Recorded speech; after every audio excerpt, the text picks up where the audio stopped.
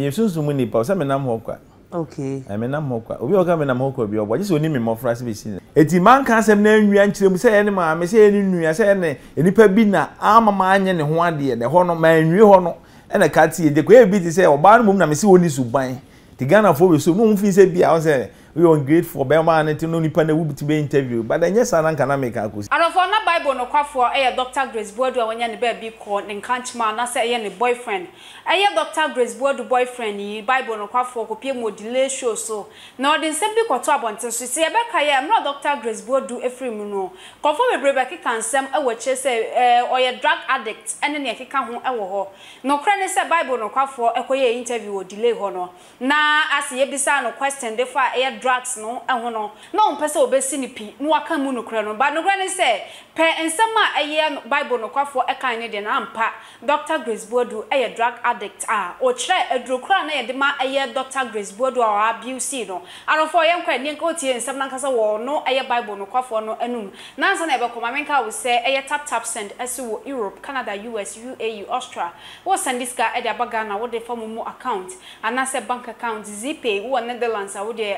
payment ko Play Store na say App Store na download the tap send app no o download you be bisa so promo code and no say the party video show what party we show we are Europe they are €5 so Canada na say US so I charge $10 UK £5 so UK so as then say tap send wallet about the amount to use tap send you wait me create wallet so now what service kakra be up to 50,000 Ghana cedis now there are transactions be o pesa wo de yenko tie ensema Bible Nokwafo ekadefa Dr. Grace Boadu awanya ne baby call eba no drugs nsensem na yenko ne nkotie mrekoba ya to aso de amount you can say or drug addict here digina wona we introduce no to sabra bone no kre na me hwe me my drug da yeah drug what da matida so or drug addict when you drug addict o you su drug obo aduro bi ama bi kwa wo de bro ni bi bo no ma overdose e ma police chill oh there be a doctor prescription okay yeah petidin no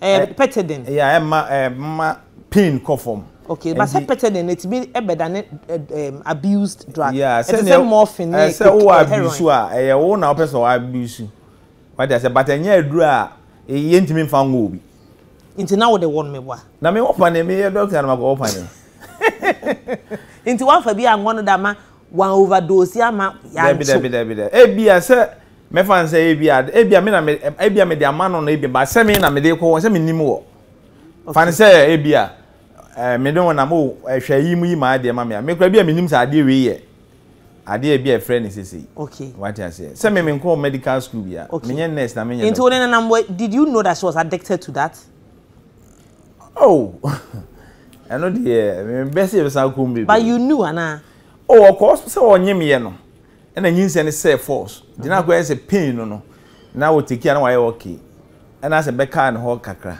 o ka say beka no kakra she was addicted to painkillers you knew ana now bende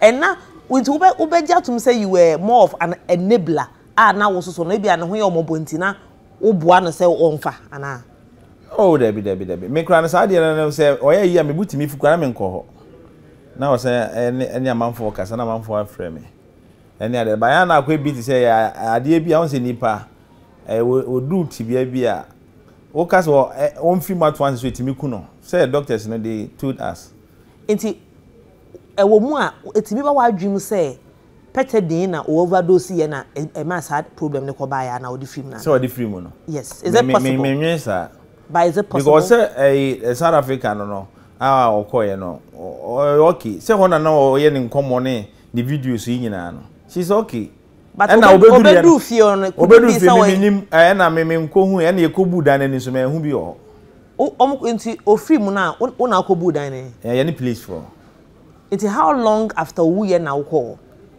oh me fans are there no incidents ni see Wednesday no Sunday na nwumere be 5 something okay say me took mass 5 to bet 20 minutes and my friend and one picking sa de bedru Accra me bedru Accra be 9 to 10 okay and I do 9 to 10 yeah okay into by one ko da he no ko da he ko da different place yeah okay And anopa no na my friend na doctor since o me share na yenko because my friend doctor since Sandra minya no. Asa misuro ana. Say on say me nkwa manko.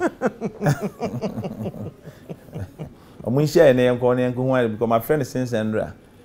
Nti ono kura ka say wa friend nya na akra ba ko ga me man friend na me ni doctor na number ti mo bi na friend na ni pa ko say ne wone na kasa no pe nti me nkama kuma to me but na me nya me friend am say I say wo se wanya doctor no pe no so wan cancer na am say ni hia me.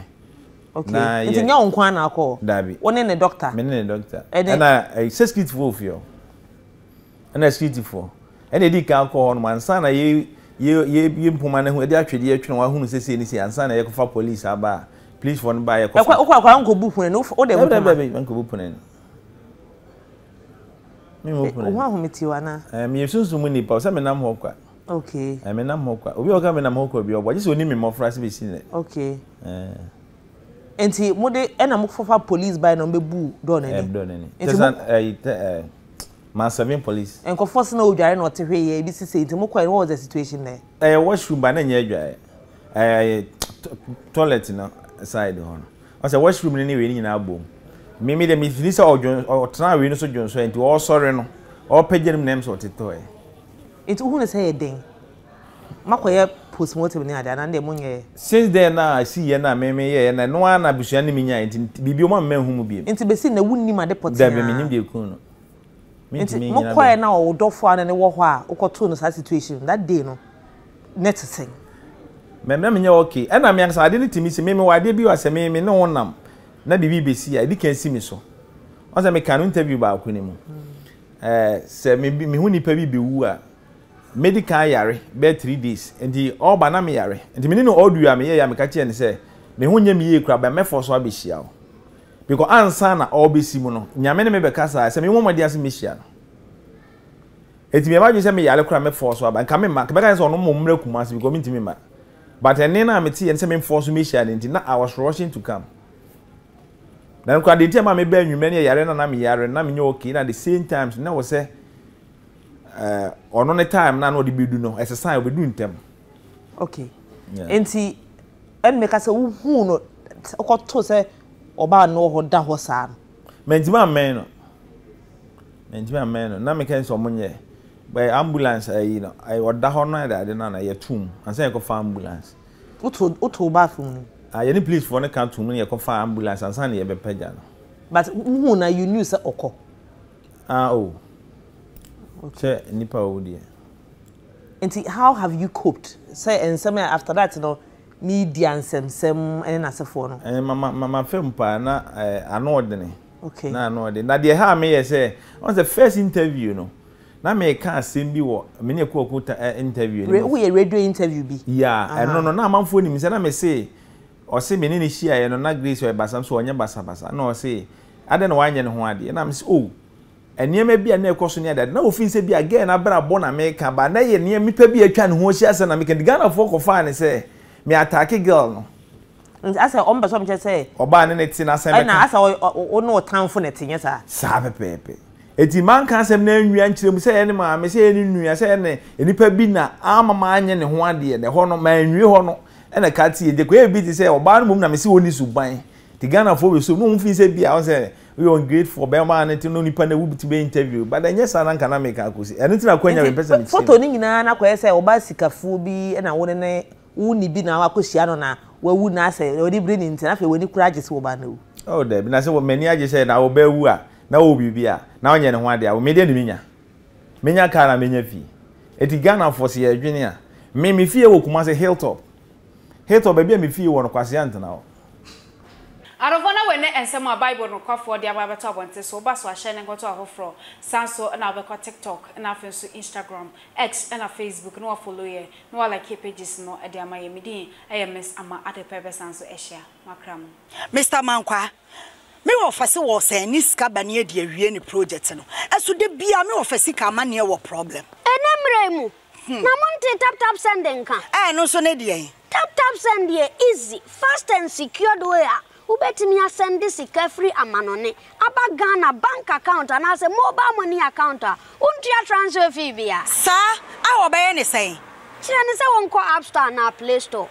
On download the tap send app no. Or download ya. Ebebu sanso promo code. Oma the pet TV shim. Obenya €5, £5, and answer $10 on his first transfer. And you make kwa friend a catch them. Tabi minyanwe. Esanse tap send at the good news aba. Tap send the giving the customers wanti or the tap send wallet aba. I know about anything. So your customer who you kesisia. Ubetimi akọ tap send app no no create wallet wo so. Enti se rate ne kosora now the sika kogu wallet no. Anase mpo betimi atu susu nkakra. Enti abre sem a opeso send sika ba Ghana no. No anse wa send sika na ba Ghana. Anase oba o my Ghana mu a watimi ayusu sika e wo wallet no no. Tie. And you said to say you use momo Ghana heidu. Sa pepe. Se si tap send that trainer shim. Kopiem wo United Arab Emirates, Netherlands, and Austria. Tap send na. Papa no.